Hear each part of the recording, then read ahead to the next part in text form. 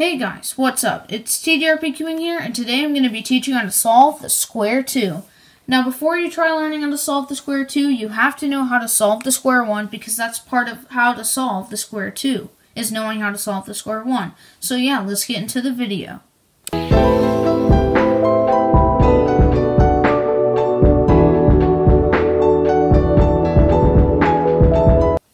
So step number 1 of the Square-2 is getting the corners done. So first off, I'm going to do the white corners. So what I see is I'm going to do a corner on the right first.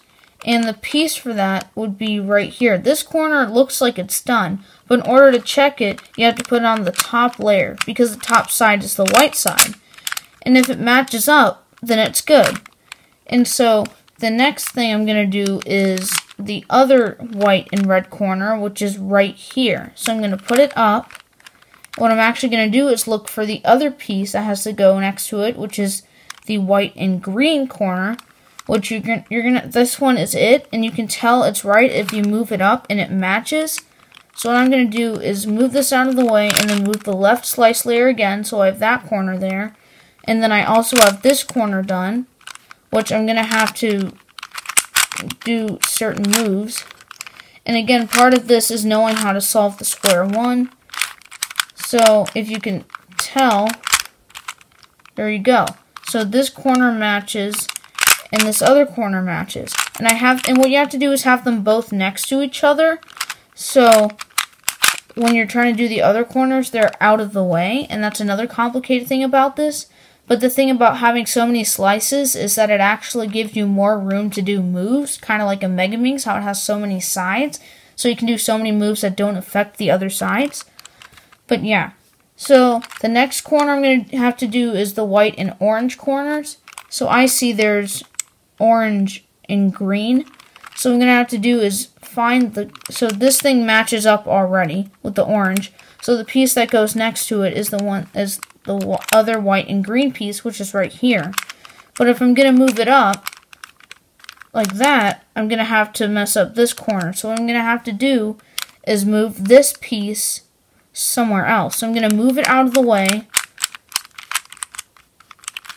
and then move this side over a little bit and then move it back.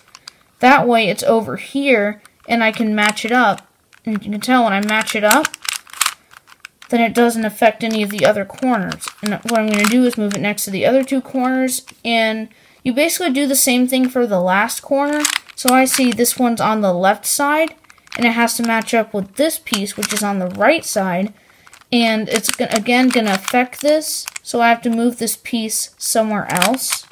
So what I'm going to do is just move it over here, right there, and then I'm actually going to have to move it again until it gets to a point where I can do a slice move, and there you go. So this corner's out of the way, these two corners are out of the way, I can do a move, and there you go, it's matched up. And then after that, you have to match up the other two corners and just put them all together. So start doing moves that won't affect them, which is kind of hard, but not really at the same time. It's pretty easy. And then I'll get back once I finish.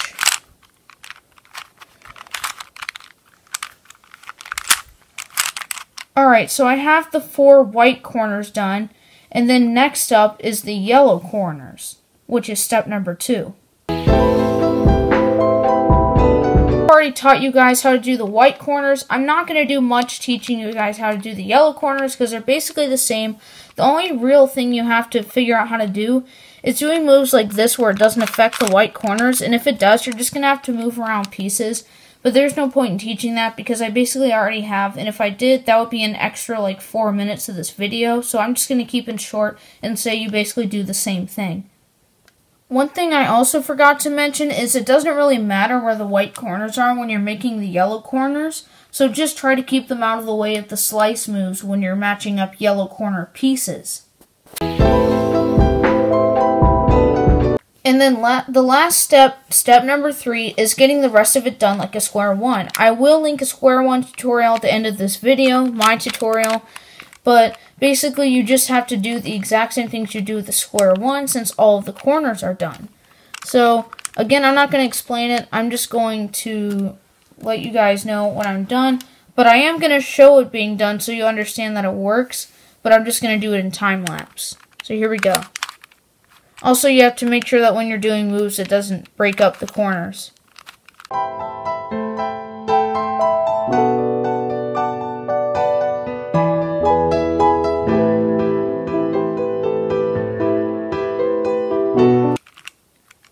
Okay, so now it's in cube shape, and again, you just do normal moves, and just make sure that you're not breaking up the corners and messing them up.